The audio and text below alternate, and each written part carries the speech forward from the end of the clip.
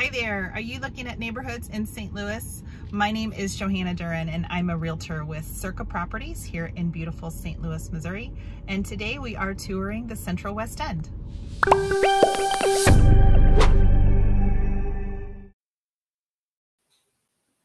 The Central West End is located in probably one of the best parts of St. Louis City. It is just east of Forest Park, so it's super accessible to all the things that the park offers.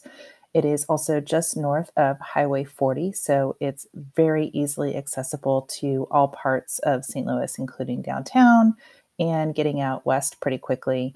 And one of the big draws to the Central West End is how close it is to Barnes Jewish Hospital. So it usually is it's a very attractive neighborhood for people that work at the hospital.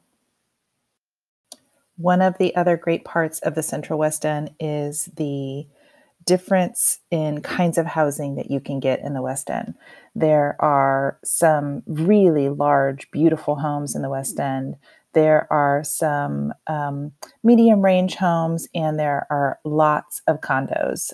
Part of the beauty of the West End is just there is a little bit of everything for everybody. The street that we are on here is called McPherson, and I am partial to McPherson because I lived on this street for almost 7 years. And I will tell you, it was probably one of the best times of my husband and I's life. We loved our neighbors. We loved being able to walk to all the bars and restaurants and being so close to Forest Park. Like I said, there are lots of housing options in the Central West End, though. There are lots of condos, there are apartments, there's a really good rental community in the Central West End because there is such a big population of medical residents and med students, all affiliated with Barnes Jewish Hospital. They all typically are looking for something that is walkable to the hospital, and just the urban feel of the neighborhood is really nice for people that are looking for something that want a walkable community. The housing prices in the Central West End also offer a little bit of something for everyone.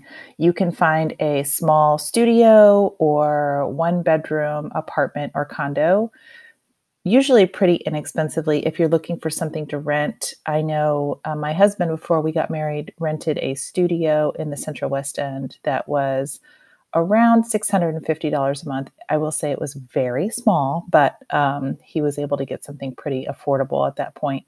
If you're looking for a condo, there are usually condos on the smaller side, maybe something that needs a little bit of work, for around $150,000 to $175,000. And then the housing market goes all the way up to the millions. So you'll find some of these houses that you see here are mostly in the range of $500,000 to $800,000. There are some larger streets in the Central West End, the Portland-Westmoreland neighborhood to be specific, where the homes are upwards from $1 million to $2 million. This section of the Central West End is one of kind of the central hubs of the neighborhood. There is a lot of dining in the area, lots of great sushi restaurants. I would say Bar Italia has probably one of the best patios in the city. There is Mission Taco. There is a pie pizzeria. Wildflower is fantastic. The Brasserie is one of the best French restaurants in the city, all within walking distance of all of these beautiful homes in the West End. One of the other best parts about the Central West End is the availability of services. The public transportation system, although not great overall in St. Louis, is actually pretty good in the Central West End. There is a Metrolink stop at Barnes Jewish, so that's helpful. And there are a couple of really good options for grocery stores in the area. Straub's, which can be a little bit more expensive, is walkable, and there is a Schnucks on Lindell. If you have questions about the Central West End or about any other neighborhood in St. Louis, please feel free to reach out. I am always happy to help and give you guidance in looking for the perfect neighborhood.